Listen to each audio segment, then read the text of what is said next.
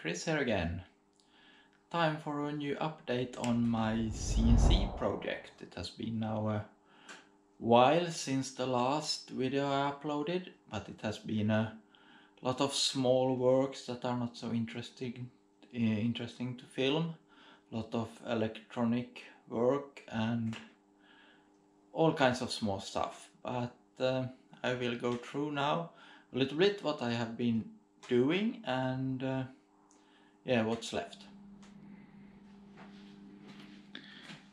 Here you can see I made a new control panel where I will be able to control the speed of the spindle. I will have the RPM shown here.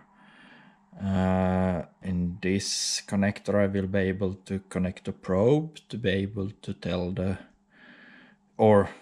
zero out the set height and X and Y. Here it will be some switches for lights and to control the coolant and spindle. I also have put together some part of the mill now here in the correct place. And here you can see the control cabinet. I will show you some pictures of that, what I have done. I haven't filmed anything when I was doing the electronic works. I have now updated the connectors to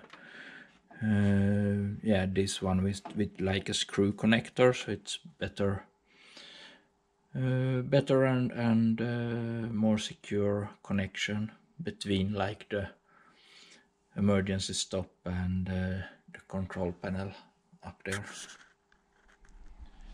Here you can also see this is the quill or the spindle, and this part I have made now.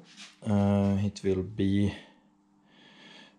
it's like an aluminium ring, so I will be bolting this to this mounting head. Before this has been movable, but I have removed that. So that's one thing I have done. I also have made some improvement of the mounting points. This is the what do you call it, end cap for the new electric motor. So now the next step will be, this part will be here, and on top of this I want to make a pulley for the belt drive. The motor will be standing up here, so I will need a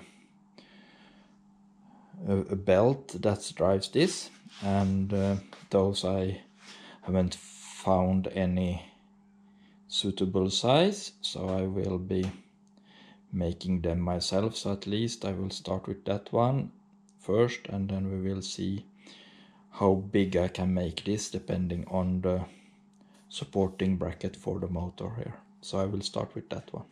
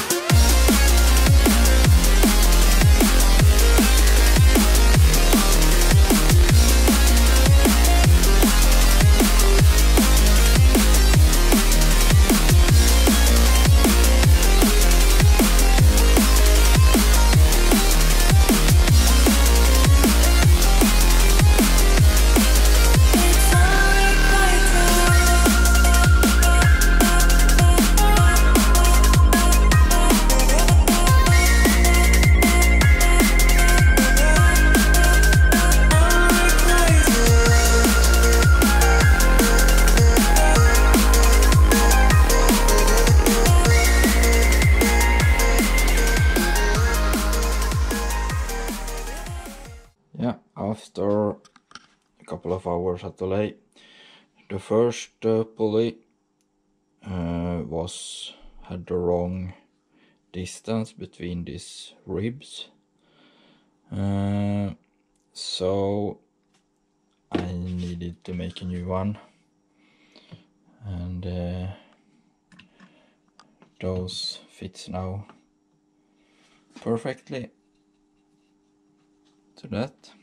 Good grip, and also there.